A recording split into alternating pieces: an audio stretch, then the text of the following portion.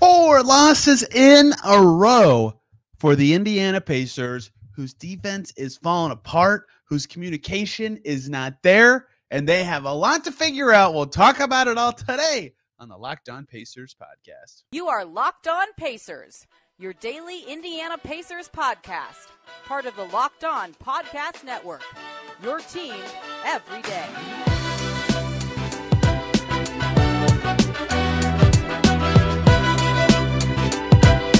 Happy Tuesday, y'all, and welcome into another edition of the Locked On Pacers podcast, where we, of course, talk about the Indiana Pacers. As always, my name's Tony East. I cover the team for Forbes and SI, and today, 4 straight losses for the Pacers. Yikes, they are not playing well.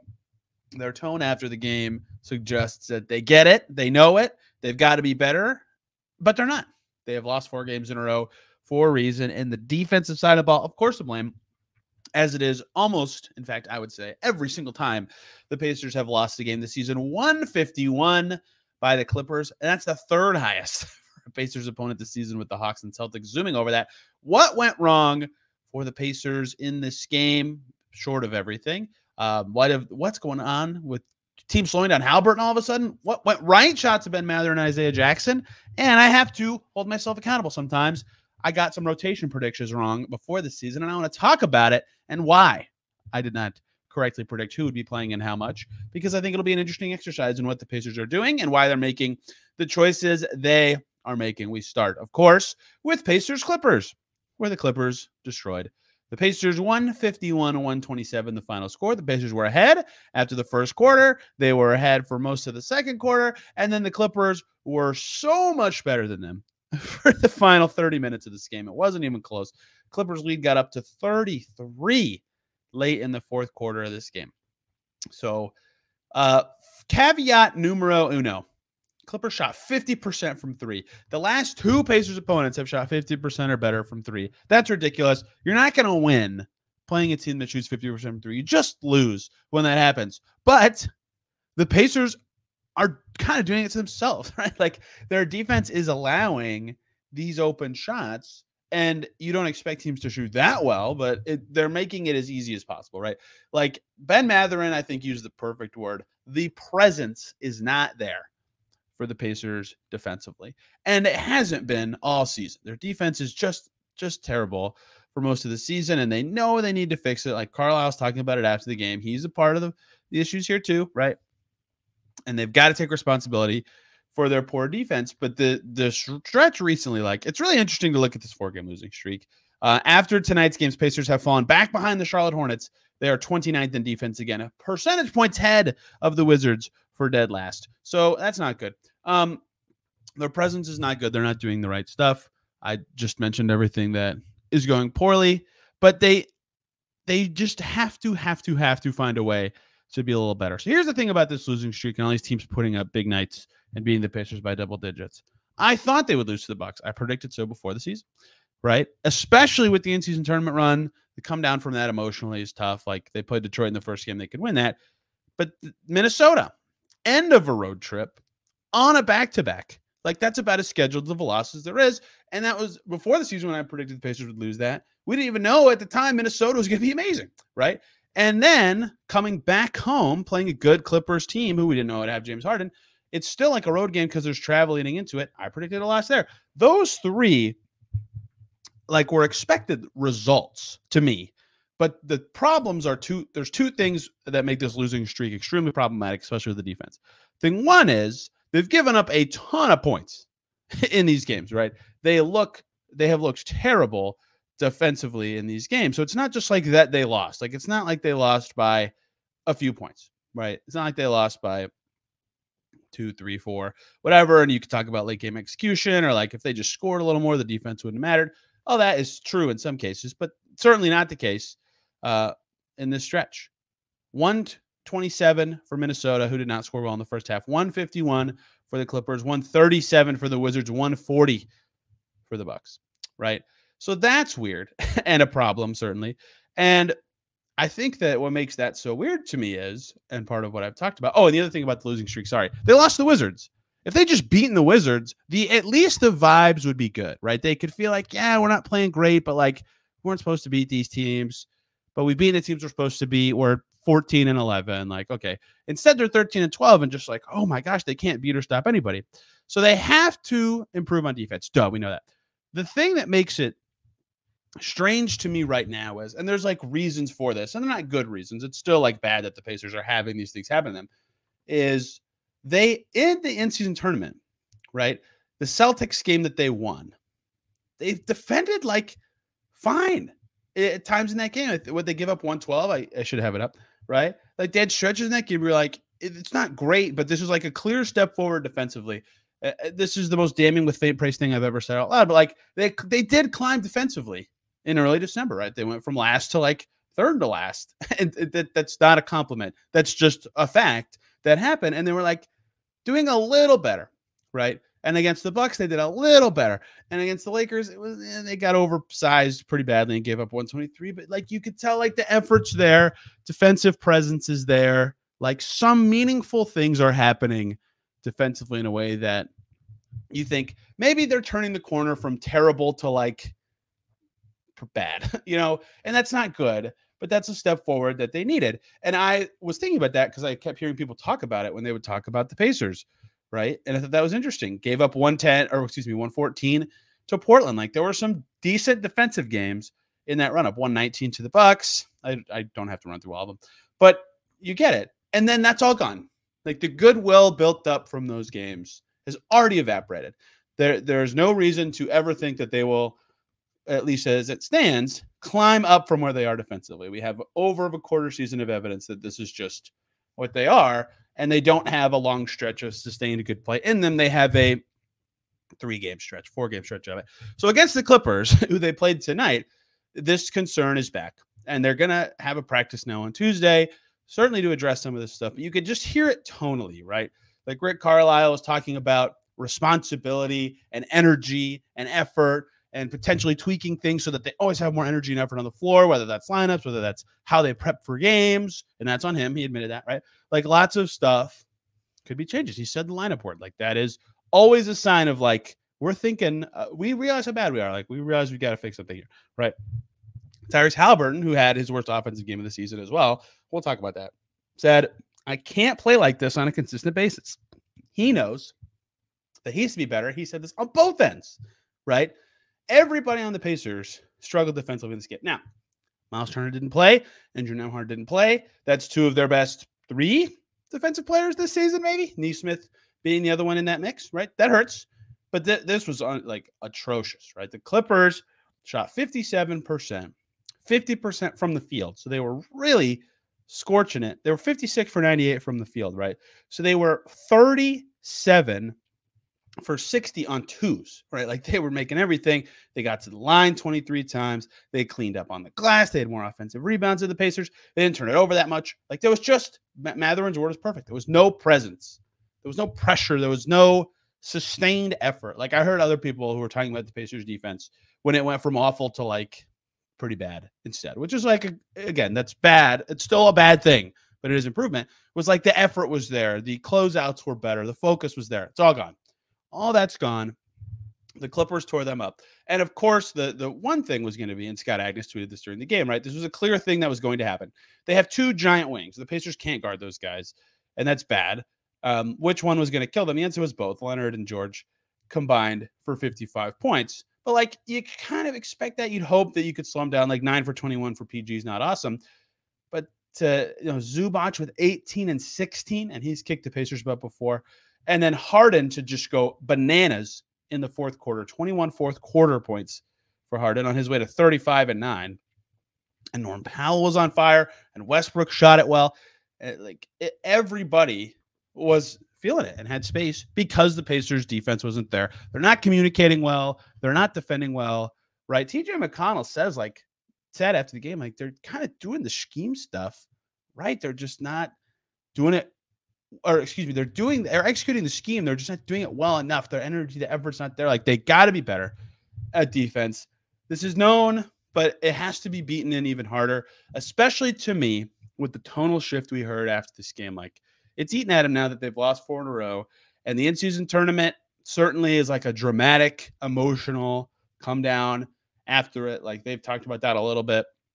It's hard to adjust. They have a target on their back now, but that's not why they're losing. They're playing terrible on defense. They have some nice offensive things happening. They've had some guys who don't normally step up, show signs of growth. That's all important.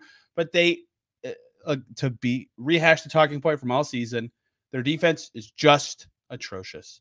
They are not defending well. No one is short of Nesmith McConnell. Nobody defended well in this game. Nobody had presence. Nobody was giving the effort that was needed, and there were just a lot of open shots for the Clippers. They have to be better on the end of the floor. We'll see what kind of tweaks they make, if any, to be better, or if it's just, guys, we got to lock in. We got to get more from ourselves. We'll see what happens come Wednesday when they play the Hornets. Some other stuff went poorly for the Pacers in this game. On offense, from a lineup perspective, from how they're being defended, we still have a lot to talk about. Tyrese Haliburton's lowest scoring game of the season, under 10 points for the first time in 2023-24. We still have a lot to talk about here on the Locked On Pacers podcast. But before we do so, I'm going to talk about the lovely people over at eBay Motors who have partnered with Locked On Fantasy Basketball host Josh Lloyd to bring you some of the best fantasy picks each week all season long. How about that? Whether you are prepping for a daily draft or scouting the waiver wire in your league every week, we here at Locked On are going to provide you players that are guaranteed to fit on your roster. So let's see who Josh has picked out for us this week in eBay's Guaranteed Fit Fantasy Picks of the Week. How about a guy the Pacers just played against, James Wiseman with the Pistons? Isaiah Stewart is hurt. Wiseman's putting up numbers the last couple of games. There's not a lot of confidence in him, but the numbers are good.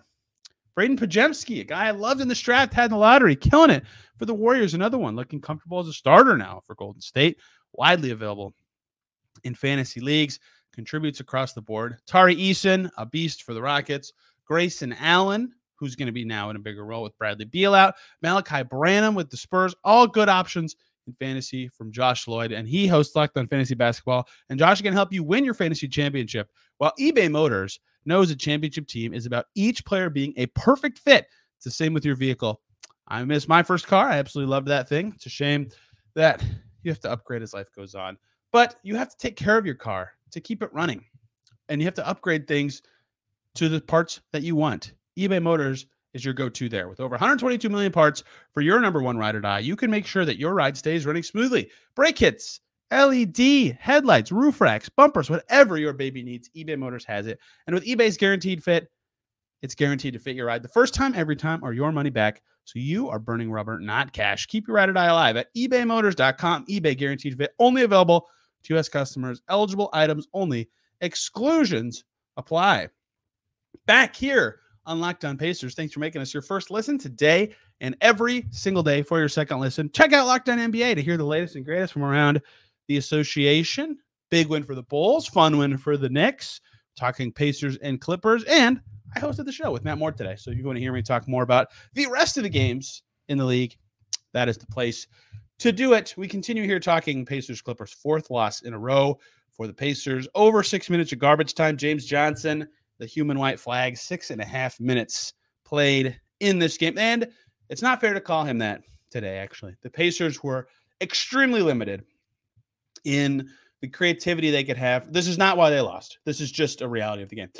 They were extremely limited from a rotation perspective. They were already down Jalen Smith and injured Nembhard, still dealing with their injuries. And the G League Showcase starts this week. So the Mad Ants, who are killing it, they won 12 in a row. They're 13-1. They might be 13 in a row and they're 14-1. They're absolutely killing it. They've been phenomenal. The only game they lost, they blew it at the fourth quarter too. They look amazing. G League Showcases this week. They've got a good chance to win it. And they took Sheboy with them. And then they took Jarris Walker and Ben Shepherd down for more reps, which is great. They play at noon on Tuesday, I believe, is their first game of that. So they have 5 Pacers, and that could be fine. The Pacers have managed without Nembhard and Smith. But then Miles Turner in the afternoon has a hamstring problem. I can't remember the exact phrasing of what this hamstring problem was. I have to scroll through my Twitter feed to find it. It wasn't called just a hamstring injury. Miles Turner had a sore bilateral hamstring. So now they're down all 3 2A guys, Nembhard, Smith, and Turner. That's 6. They just started dropping like flies. Tyrese Haliburton was able to play. But they were also no Ben Shepherd and Jarris Walker, who were on assignment as well. They were down 8 of their 18 guys, so 10 available players for the Pacers. Hield, Toppin, Jackson starts at center. Bruce Brown and Haliburton were the starters. Nesmith, Mathurin, McConnell were the key bench guys. And then in the third quarter, when the Clippers got their lead going, Jordan Nwora got into the rotation. I thought he might play in the first half. So that was their 9 tonight. That's fine-ish, but they definitely lost a lot at center. Now, Isaiah Jackson was phenomenal, so they didn't lose a ton. But either way, that definitely shifted like the way they could play. That's not why they lost. They got their butt kicked. But they couldn't stop the big wings as normal. But this has been a trend-ish. Let's keep an eye on this, listeners. Tyrese Haliburton, the way he's getting defended is a little different. And some of that is because he's been amazing. And some of that's because like guys haven't punished having weaker defenders on them on this Pacers team, right? Bruce Brown, Buddy Hield, although Buddy Hield bouncing back today, 14 points on 9 shots. Still definitely needs to be better. Like they haven't quite punished those matchups in a way that you'd hope if you're the Pacers. And so like you're seeing teams right on the inbounds, they send a guy to just flash up at Haliburton, right? Get in his way. Because then he can't look up the court and like make his reads and rush things in a way that's productive for the Pacers. And then when he is across the half court line, he's seeing more bodies and they're not letting him do his pick and roll from as far to the side. So he can get going to his right all the time. And like all this little stuff that makes life harder for him. And he can't have as many drives. He's not getting as much pressure on the rim. Tyrese Haliburton's last 4 games now played 14 points in Detroit. He had 16 assists. He was still good. 14 points in Detroit, 22 in Milwaukee, 19 in Washington, and tonight 8, a season low 8, the first time below 10. He had that phenomenal run right before this. I'm not trying to say that Tyrese Haliburton's not playing well or isn't a good player. Like his 7 games before the 4 I just said, he was averaging 32 and 13, right? Like Tyrese Haliburton's a ridiculous player. But the way he's being defended in that presence, combined with he was sick and had this injury and a lot going on, like he hasn't been as effective. He'll say it. And he did not feel good about his performance after the game. He wants to be better and he has to be better. Some of it is the way he's being defended, though. He's seeing different attention and he actually likes that. The way he talked about it after the game was like, part of what I like about the NBA is the chess match of all those adjustments. And so he said, I'll figure it out. And he's gotta, because yeah, the Pacers scored 127 tonight. That's great. That's right at their average, right? Which tops the league, but their defense obviously wasn't good enough. They got points from other guys. We'll talk about them. But if Haliburton's getting that kind of defensive attention, he's 3 for 12. He was 1 for 5 from deep. He had good assist numbers, but the Pacers didn't shoot it that well. Like that hurts them so much. He is so much of their identity. So they've got to find a way to get him alive. And if he's going to have that attention, other guys have to seize the space and score. Mathurin's been doing that, but they need more of it from other guys. Credit to the Clippers for that, though. They have a lot of size. They have a lot of talent. They're really good. They deserve a lot of credit for the way that they played. Okay, couple other things from this game that were a little more on the positive side. Pacers got smoked by the Wings. Also, a small thing about Tyrese Haliburton. Credit to him after his worst scoring game of the season. Still takes a stand, gets on the podium, talking about his team, talking about the struggles, what he's doing bad, what the team is doing bad. Like, stars take that accountability, hop up on the stand and talk, even after they didn't play well or the team doesn't play well. I, as a media person, appreciate that. I think that says a lot about him as a leader as well. Okay. Ben Mathurin gets a fantastic from me. He was awesome on offense. He's making all the right decisions, whether to shoot the threes, which he made 3 of, when to attack the basket. He got 7 foul shots. He got 2 assists. He had 6 rebounds. He had a steal. 34 points for Ben Mathurin. He was getting to the rim. One of the only guys in the Pacers who was consistently getting where they needed to go through the whole game. They were getting to the rim early, but that kind of went away. 34, 6, and 2 is a great Mathurin game. His defense was but if you get that kind of offensive game, that's less important. He was awesome in every way, a career night for him and well-deserved. He was absolutely fantastic offensively in this game and is quietly, not even really quietly, it's been a little overshadowed, I would say, by like Jarris Walker's recent success and Isaiah Jackson, we'll talk about in a second, playing phenomenally. But like Ben Mathurin's hitting some floaters, finding his spots, making passes. He, since the in-season tournament, has been playing very well. 30 in Detroit, obviously, 14 on 8 shots in Milwaukee with 10 free throw attempts, 13 on 9 shots in Washington. He's getting to the foul line, passing's up a little bit. Decision-making looks better. Lots of credit to Ben Mathurin. Jordan Nwora hit his shots. McConnell had 10 points, 8 assists, 5 rebounds, plus 16 in 20 minutes. That's how bad a lot of other minutes went in this game. And Neesmith's effort and energy with 12 points and 6 rebounds was just phenomenal, right? They got good minutes from their bench guys. Their starters were atrocious. But you know who wasn't atrocious who started was Isaiah Jackson, who is just rolling. He was kicking some butt early. He was fighting down low. He was finding spaces to score. This has to feel really good for him, I think. Just like mentally, to lose that center battle early in the season, had that, like, I don't want to speak for him, but I'm certain there had to be some level of self-doubt and, like, you know, just working on his game. To be this good when called upon all season, quite frankly, like I keep saying, it says a lot about his character. He's talked about meditating and praying. He talked about that after the game today, but he also was just awesome this last week of this road trip. And I talked about Jarris with Ethan on yesterday's show. Isaiah Jackson's road trip, this is just bananas. 10 points and 5 rebounds against the Pistons on 5 for 6 shooting. 9 points, 3 rebounds against Milwaukee on 3 for 4 shooting.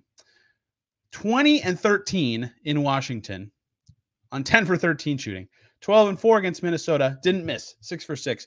And then tonight was 6 for 9, 15 points, 4 rebounds. What is this run of accuracy? He has been phenomenal at finishing plays, at finding space. He has a few drives where he's like put it on the floor. He's taking a few like 10-ish foot jumpers. Ooh, is he clicking? I hope that this can stick for his sake. He's worked so hard on his game all the time. And when he keeps it simple and just can play like this, he just looks great. Credit to him. We'll see. I don't know if he can play when Jalen Smith comes back. We'll see how Carlisle decides to shake out that rotation, but he's been phenomenal and he earned a lot of praise with the way he played. No one else really did. Pacers stink it up again, 4 losses in a row. Hornets Wednesday. We'll talk with Kevin Bowen about the Pacers tomorrow and their struggles. But before we get you out of today's show, we're going to talk about the rotation for the Pacers this season and what I got wrong and what it means about the Pacers. I think this is a revealing exercise, right? I predicted their rotation before the season. How'd I do? We're about enough of the season sample to say this is close-ish to what their rotation is going to be, give or take a few minutes here or there as the season progresses and lineups potentially change, as Rick Carlisle said. We will talk about that to close out today's show. Before we do any of that, though, I'm going to talk about the lovely people and one of my favorite groups over at Gametime who make the ticket buying process so easy. They've got killer last-minute deals, all-in prices, views from your seat, and their best price guarantee right on their app. You shouldn't have to worry when you're buying tickets to your next big event. You shouldn't have to have guesswork. You should be able to hop on a ticket buying app, see what you're going to see when you arrive in a seat, see the price you're going to pay with no hidden fees, and know that you were getting the best price because then you don't have to shop at a bunch of other places. Gametime has all of it. I know because I used it in New York to go to a Liberty game. It was super easy. It was fantastic. And their Gametime guarantee was my favorite part for my brain because you know you're getting the best price. If you find tickets in the same section row for less, Gametime's going to credit you 110% of the difference. Download the Gametime app, create an account, use the code LOCKEDONNBA for $20. How about that? Off your first purchase. Terms apply. Again, create an account, redeem the code LOCKEDONNBA for $20 off. Download Gametime today. Last minute tickets, lowest price guaranteed. Back here on Locked On Pacers, thanks for making us your first listen today and every single day. Check out Locked On Clippers for your second listen. Here, Darian Vaziri talk about the team with the longest winning streak in the NBA who just kicked the Pacers' butt. Paul George getting a spittle, I would say, a spittle of booze. His first couple touches, they were louder. They slowly faded as the game progressed. Love a passionate fan base. I would not be booing him if I was a fan of the team. The Pacers rotation. Let's talk about first what I got right and what I got wrong. If you'll recall, I did this exercise in August. I don't remember who my guest was for this. Predicting the Pacers rotation. I think it was Eddie Garrison. And I predicted the following numbers and the following 10 guys would be the Pacers rotation this season. Tyrese Haliburton, 32 minutes was the easiest one. I wonder if he's going to start. That one was super easy. Tyrese Haliburton is currently playing 34 minutes per game. Whatever. Close enough. A little, though. Miles Turner, I had second at 30 minutes. He's playing 27 minutes, but close. Bruce Brown, I had third at 28 minutes. Bruce Brown, ding, ding, ding. He's playing 31 minutes, more than I thought, but again, close enough. And then we start to teeter a little bit. I had fourth in minutes for the Pacers this season, Ben Mathurin at 27. Ben Mathurin's playing 25, but he's 5th in minutes. He dropped down to his average has changed since he came out of the starting lineup. And then I really hit the wall because my 5th guy in minutes prediction was Jarace Walker. At 24, I had him and Obi Toppin splitting in my prediction, the power forward minutes. So I also had Toppin at 24. Toppin 24 is great. He's at 23.7. Walker at 24 is way off. Jarace Walker is averaging 10.5 minutes per game, and that's only in 8 appearances. That doesn't even count. It's not rotation minutes when he plays. So that's a swing and a miss. So only a little off on Mather. I'm not going to kill myself for that, although it doesn't feel like he's playing that much. Nembhard I had at 24 minutes. He's been at way less than that. He's at 18. Buddy Hield I had at 23. He's at much more. He's at 25 and a half. Isaiah Jackson I had at 18, but whoever the backup center was, right? Just the rest of Miles Turner's minutes. That instead is Jalen Smith at 15, although if you take out the games he gets hurt in, it's close. Isaiah Jackson's at 14 minutes. And then my last guy was Nesmith at 10, although I did mend that up later in the offseason, but that doesn't matter. It doesn't matter what I did later. And that's way off. He's at 24 and a half. So what can be learned from this exercise? The biggest misses, Nesmith and Walker. Walker too high, Nesmith too low. Everybody else within a few minutes. I was also a little high on Andrew Nembhard. So one, who's playing instead, right? Where are the minutes going that I got wrong? Well, McConnell is playing 18 games and is playing 15 minutes a game when he does play. I did not have any minutes for him because I thought Andrew Nembhard would play more. And originally that was the case, but then they kind of shifted to playing both and they needed McConnell's energy some nights. And I thought that's the right choice when they do it. So that is one thing I got wrong. Another thing is obviously Jarace just being completely out of the rotation on most nights. Everything else is within like 3 to 4 minutes if you just heard me run through it. But the big misses are Nesmith's at more, Walker's at less, and everybody else is close-ish. And McConnell is soaking up the Walker minutes there, right? So what have we learned is the Pacers were honest in that they said, you're going to have to earn it with this team. And I think that's a fine strategy to have, especially if you're trying to win. Now that they've lost 4 in a row, it's a little different, right? And I think Jarace is a good play. It makes you think differently about his development and his playing time in the future. But all this to say, I'm rambling a little bit. They clearly leaned more towards winning than development in a way that I didn't necessarily expect, right? I had no McConnell in my rotation. I had a lot of Jarace Walker in my rotation. I had a lot of Ben Mathurin in my rotation. I had a lot of Nembhard in my rotation. The guys who are playing more than the number I put down, Bruce Brown by 3 minutes, Buddy Hield by about 4 minutes, TJ McConnell by all of his minutes, are vets, and they're good players. They deserve to be playing for the Pacers, especially given how the season has gone. But I thought before the season, and this is key to note here, I had the Pacers at 12 predicted wins by now. They're at 13. They've been playing a little better, although not recently, than I predicted. They're a little bit ahead of the sportsbook prediction over under right now. But I thought they would lead a little more developy than they have. And that I don't think is a bad thing that they haven't. But we will see as their record progresses if they want to reflex back a little bit. Because, Jarace not playing is interesting to me. Him playing in the G League makes a lot of sense this week. Like, he just had his best week. We'll see what he can bounce into there. But the big misses are just that the Pacers have clearly leaned out of, and this is telling, leaned out of development mode. They want to win. They're playing the guys who give them the best chance to win every game. You can never fault a team for that. But maybe there is something to blending those things a little more as they're in their losing streak. But the ones I got too high on, the numbers I was too high on, Jarace Walker, Ben Mathurin, Andrew Nembhard, even the backup center spot a little bit, is they're young. They're young guys that I thought should play to develop. Beyond, of course, them playing to help the Pacers win. And the ones I was too low on, Nesmith is the exception because it wasn't clear exactly where he'd fit in, but he's earned every minute he's gotten this season. But I was too low on his minutes. I was too low on Toppin's minutes. And then the other ones are all vets. So the Pacers clearly have chosen in their position battles vets and production over development. And I think that's fine. But that's where they are right now. And that is how they will have to approach any thoughts about changing the rotation. Is can they change it and continue down their path and goals of winning? Or does any change also come with a price of leaning a little more towards development? I have to hold myself accountable, though. I was wrong about how the Pacers might approach that exercise. But they've made Solid enough choices this season, and totally justifiable ones at that, about how their team is and the direction they are headed. Tomorrow, like I said, Kevin Bowen's joining us, talking state of the Pacers. They're losing. How can they fix it? Do they need to make any changes? Will they beat the Hornets and bounce back? What's all going on? Kevin Bowen is always very good at covering teams, being very honest and using his voice in a productive way to talk about things that are going wrong with the Pacers. We'll talk Hornets and Grizzlies after those games happen this week. So lots of fun stuff coming here on the Locked On Pacers podcast. Thank you all so much for listening. Much appreciated, even during losing times for this Pacers team. I'm on Twitter at Tony R. East. The show is there at Locked On Pacers. Please direct any comments or concerns to those places. Thank you all for listening. Have a great day. We'll see you soon.